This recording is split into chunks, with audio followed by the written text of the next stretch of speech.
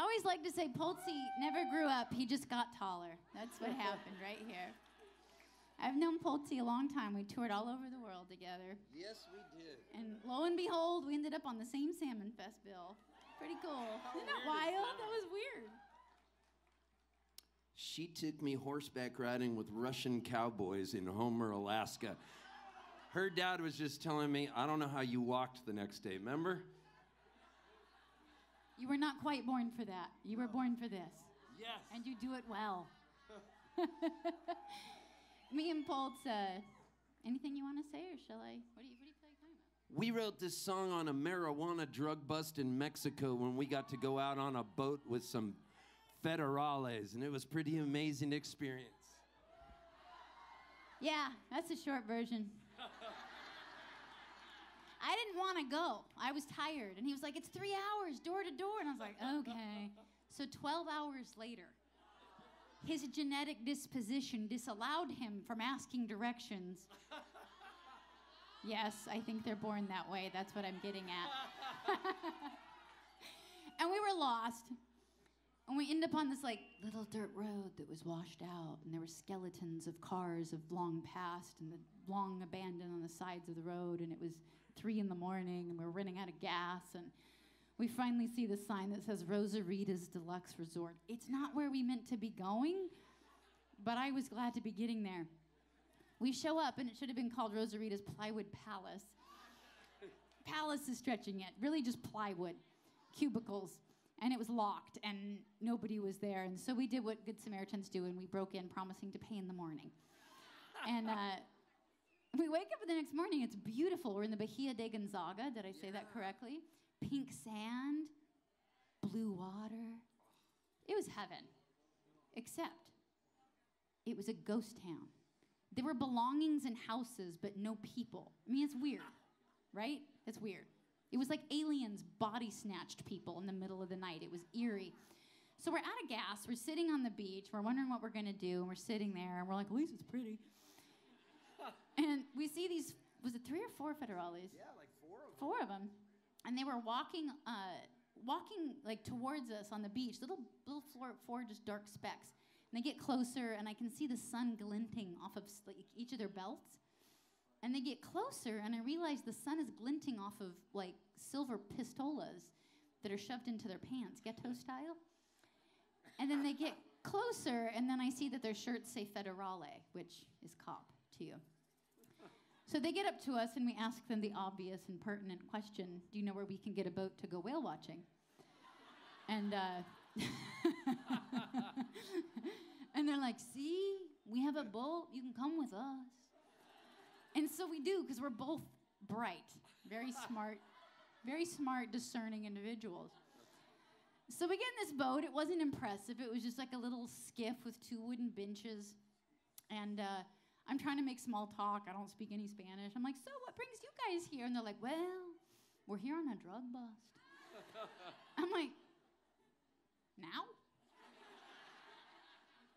And so I'm realizing, like, while I'm using my binoculars to look for whales, they're using their binoculars to look for drug smugglers. And they had like a bullhorn, and every boat that came by had to identify itself to our boat, but one boat didn't. One boat just sped up. And then our boat sped up. And then that boat sped up. And then our boat sped up. And pretty soon we were on a high-speed chase on Mexican waters on my day off. The guys in front of us hit the shore. They get out and they start running. By this time, I'm like, can I have a life? I'm sitting on this wooden bench, and they have me stand up, like, Senora, stand up. I stand up. They open the bench, and it very conveniently doubles as a storage unit for automatic weapons. They offer me an AR-15. I was like, no thanks, I'm trying to quit. I'll take a life vest.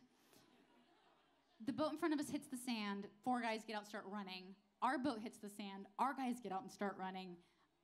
I hear a scuffle. I don't see it because I'm hugging the bottom of the boat, suddenly omni-religious, if that's such a thing. I prayed to every god that there was just to cover all bases. And I finally hear like handcuffs clicking, so I figure that's got to be our guys. Or a kinky, drug smuggler. I don't know. So I peek my little head up, and sure enough, our guys apprehended the suspects, and they were roughing up the suspects in hopes one of them would narc. And one did indeed. And he tells us where all the drugs are hidden. And so they're going to go off and traipse through the desert right then and there and go find it. And I don't want to go. Like, I'd rather stay with the boat because I have common sense, you know? This guy's Catholic. And it kind of means he's irresistibly drawn to anything that's wrong. I don't know what it is. I don't know if all Catholics are that way or it's just him at the time. I don't know. I'm not qualified to say such things. But I didn't want to save the boat by myself, so I go traipsing through the desert with him, and it was this hysterical directions of like, you'll see a rock, and we push this rock aside. There's a huge hole, and there's like, how much pot? 50 tons of weed. 50 tons of weed. It was a lot of weed, dude. Now, I didn't know how they transported this much weed. Maybe you guys do, but it was an education for me. They wrapped them in little saran bricks, and they put the bricks in these like gunny sacks, like potato burlap sacks. And there was so much that they couldn't carry them. And so these handcuffed drug smugglers were unhandcuffed so that they could help carry the weed back to the boat. This is like an awesome division of labor, I felt.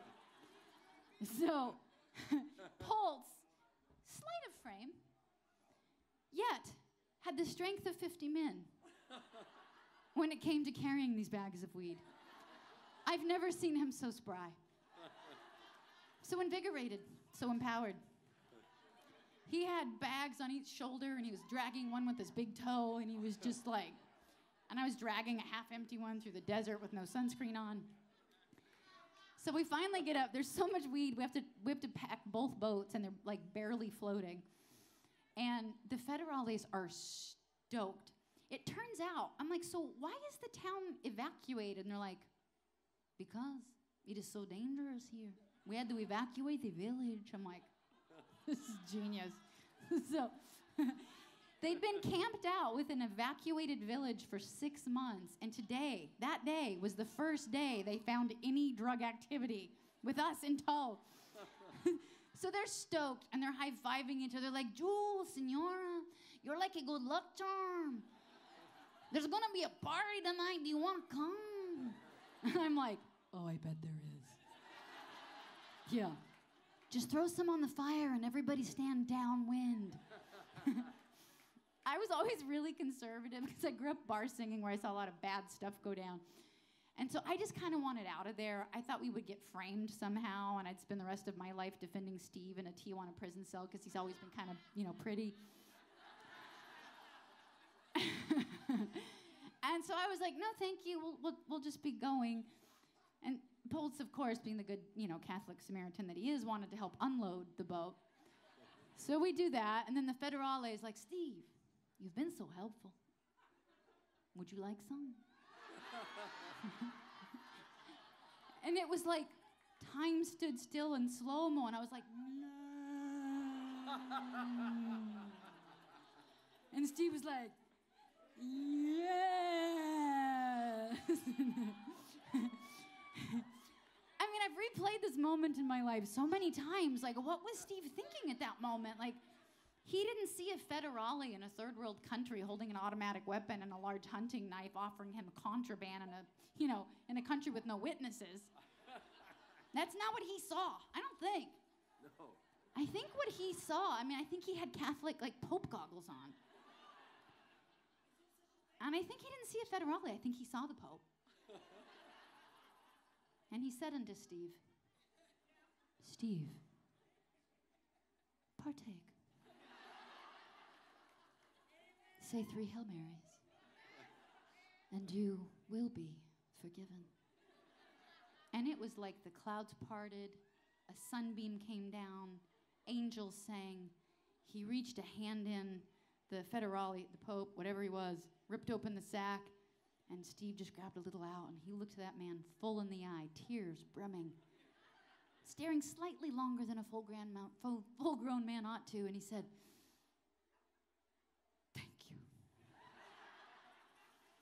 And the federale was like, take more. And I'm like, do you have to have a certain amount on you to be framed? Like, I'm just waiting for people to jump out of the bushes and grab us. So Steve takes a huge handful. We turn around and we walk away, and I'm waiting for us to be apprehended, and then this Suburban shows up out of nowhere. Did it seem spotless to you, or was that just my memory? It was spotless. Now, this is 50 miles of dirt road, this black Suburban traveled down. How it got spotless, I will never know. And they opened up the back, and we put all the drugs in, and then we ended up getting a picture of me holding like an AR-15, and he had the kilo at this point. And we got pictures. If you go to his website, it's poltz.com, Poltz.com. You can see the picture. I look 12. It's ridiculous. And we ended up staying. I made him give the weed away. He gave it to the cook named Rosa, who said, no, okay, but just for my arthritis.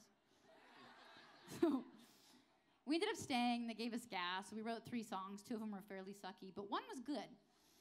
And we both kind of wanted to record it on our record. And we were kind of fighting over it. And we got done with this gig in the gas lamp district. Yeah. That's been so long ago. Oh, yeah.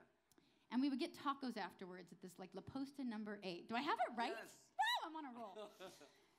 Sorry, I'm talking a lot. I got all excited. Memory lane.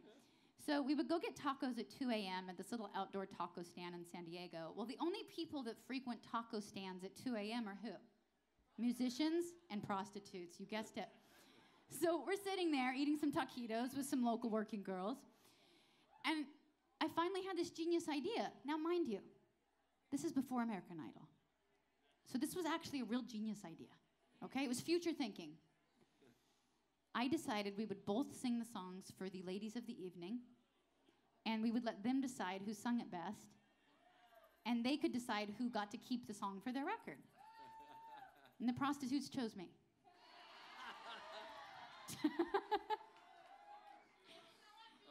And I put it on my record and it became a big hit. It was crazy. Did you ever think that would happen? Everything she said is true. Seriously. And the prostitutes picked her version of it. And what they said was, honey, that white boy can't sing. You can sing, Poltz. Thank you. Yeah. We traveled all over the world. Did you think this song would be a hit? No. I hated it when I wrote it a little bit. Did you? Really? Yeah, I thought it was kind of cheesy. Wow. Did you? Well, I wasn't sure about it. I was glad we wrote it, and it was like the gift that kept on giving. It was like an endowment from the arts. It paid for my flight up here to Alaska. That song sent my parents on an Alaskan cruise. It bought my 88-year-old dad a MacBook Pro. I bought Salmonfest today because of this song. I'm the new owner. It's gonna be called Poltz Fest. Go for it.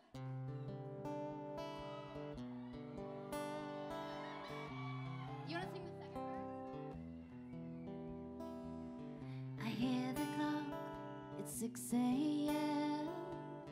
I feel so far from where I've been. I got my eggs and my pancakes too. Got the maple syrup, everything but you. I break the yolks and make a smiley face. Kinda like it in my brand new place. I wipe the spots up on the mirror. Don't leave the keys in the door. I never put wet towels on the floor anymore, 'cause dreams last for so long. Even after you're gone, and I know that you love me, and soon you will see you were meant for me, and I was meant for you. I called my ma, but she was out for a walk. I consoled a cup of coffee, but it didn't want to talk. Picked up the paper, it was more bad news. More hearts being broken, more people being used. Put on my coat in the pouring rain. I saw a movie, but it wasn't the same. It was happy, man, I was sad. It made me miss you, oh so bad, 'cause Dreams last for so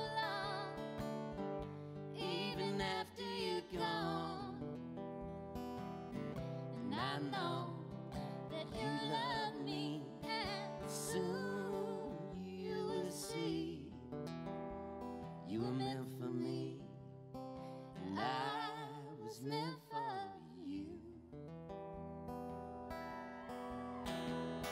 I go about my business, I'm doing just fine. Besides, what would I say if I had you all night? Same old story, not much else to say.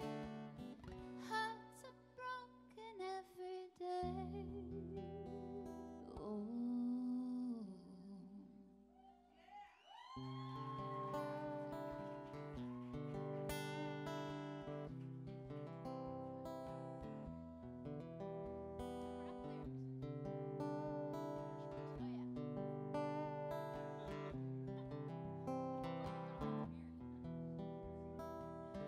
I brush my teeth, I put the cap back on.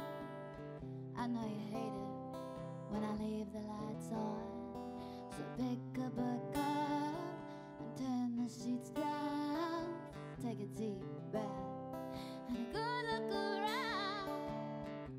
Put on my PJs and I hop into bed.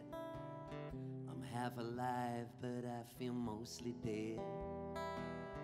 I tell myself it'll all be alright. I shouldn't think anymore tonight, 'cause dreams last so long, even after you're gone.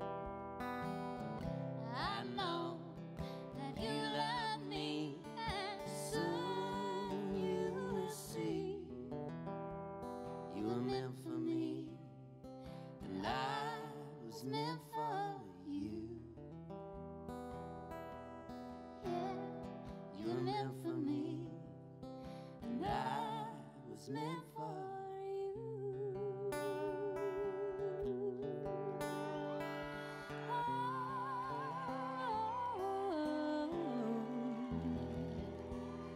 Steve Poltz, ladies and gentlemen.